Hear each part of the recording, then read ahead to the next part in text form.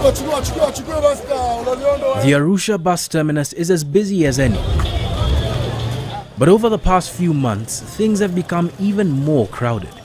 A new bus route has opened up to a destination that even Tanzanians themselves hadn't heard of. Today though, the Ngorongoro-Loliondo route taking passengers north of Arusha is by far the most popular here. 44-year-old Ibrahim Ahmed Kapiendo knows this very well. He's a ticket clerk here. But brisk business isn't his reason for his belief in this route and who it leads to. Behind his eyes lies a testimony that is being told and retold throughout Tanzania.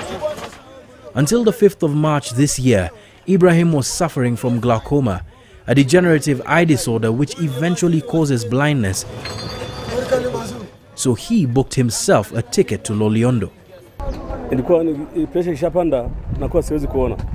Naona giza kabisa giza. Unaona kujua ni nini kutambua nani na kuona nini kutambua nani. Nilipofika pale kwa babu nililala siku ya kwanza tukaenda dawa siku ya pili. Lakini nilikaa kama dakika 15 hivi. Nilikaa tu ndani ya gari nilala na gari kama dakika 15 kisha nipata nafuu. Paka leo. The man he's referring to as Babu is 76-year-old Ambilikile Mwasapile. And over the past few months, Tanzanian people have been inundated with stories of the man and a miracle cure for all chronic diseases known to man. The tale of this septuagenarian from Loliondo is quickly becoming legend. Thousands have trooped to Loliondo, some dying along the way, in a pilgrimage that even few here could have comprehended just a year ago. We decided to go and see for ourselves. At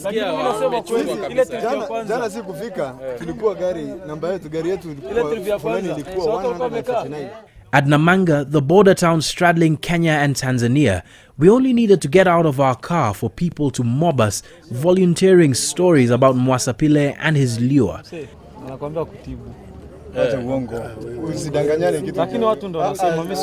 The people here advised us not to go through Arusha northward to Loliondo, but instead go through Magadi into Tanzania. It is, according to them, the better route to Loliondo. And so our journey began.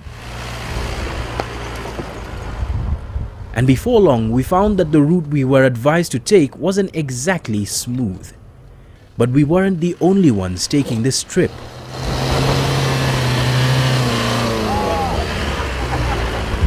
Right from the outskirts of Magadi,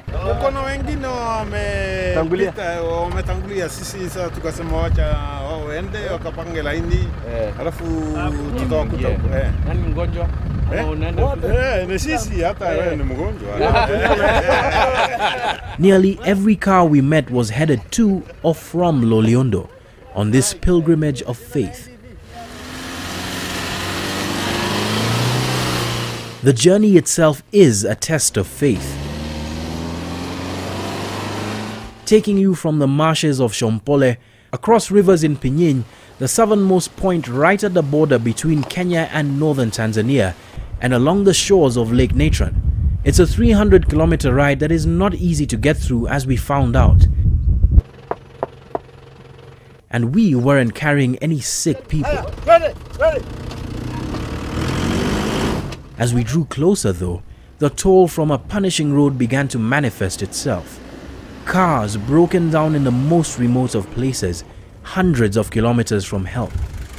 After close to 7 hours of travel, we were there, or at least we thought so. Like a traffic jam in the middle of nowhere, look at that. So shocking is the abruptness of, from what I could judge, a 7-kilometer traffic jam snaking through the middle of nowhere, that all you can do is look.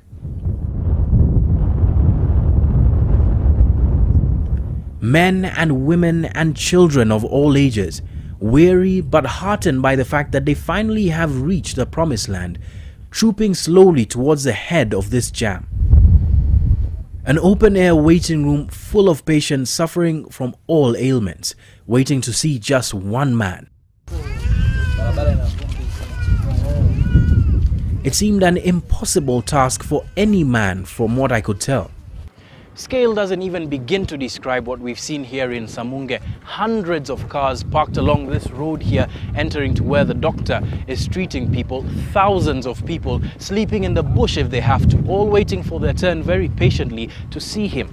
Now, the only area that we've seen selling traditional medicine, and by traditional I mean Western medicine, is a small dispensary up the road. Has absolutely no business. Well, if Babu, as they call him, is an actual faith healer, then as you can see, he's got a lot of followers. We had barely taken all of this in when we heard a throbbing sound from above us. A helicopter rising from the pit of the Mwegaro Hills ahead of us. We had heard tales of extremely rich invalids being flown here to drink the concoction.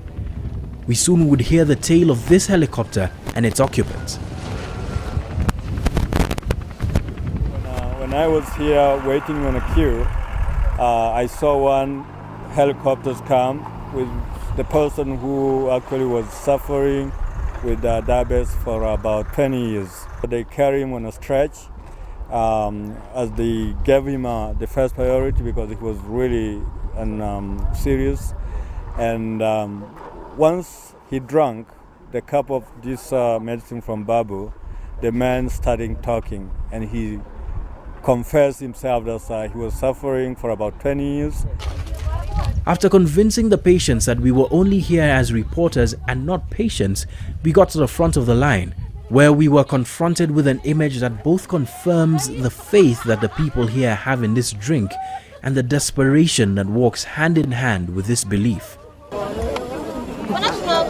The old man you see here is Ambilikile Mwasapile. The man he's attending to can't speak or drink the liquid for himself. The catheter in his throat, a clear sign of what his handlers say he is suffering from. He has throat cancer. The medicine has to be administered through a tube in his stomach. He was whisked away soon afterwards. We were unable to confirm his condition, although it was claimed that he seemed to have regained full consciousness after being given the drink. Evening quickly sets in, and under a small tent, Ambilikile, or Babu as he is called, sits pouring this green liquid into cups. They're quickly taken to cars with keen occupants waiting.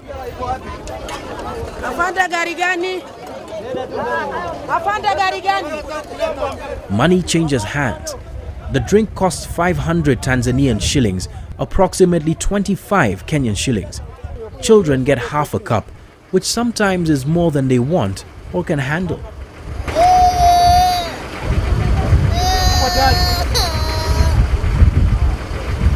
The pace at which the medicine is doled out is frenetic, but it's done with such precision of hands that have practiced this before over 3 or 4 months. Babu pouring the medicine into cups and then distributing them to cars and to people here, all of whom through prayer, through faith, are all hoping to be healed.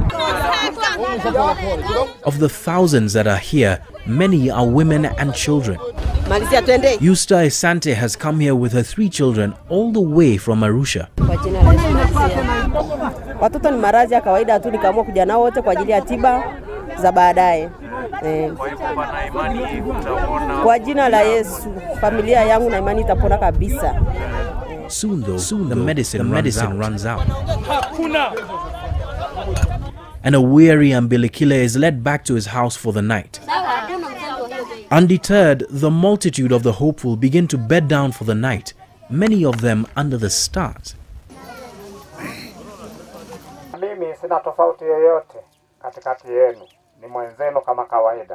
The following morning, we get to talk to the man at the center of this pilgrimage and speak to the legion of believers and the very few critics.